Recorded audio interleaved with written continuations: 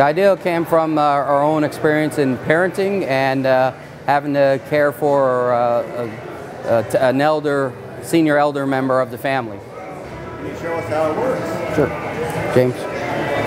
What it is, this will be the wet sensor.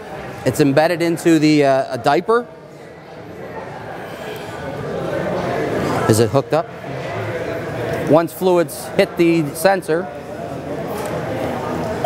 it's going to send a charm, along with the flashing LCDs, until a caregiver comes by, pulls the sensor out, attends to the patient, cleans it off, and then they reset the switch.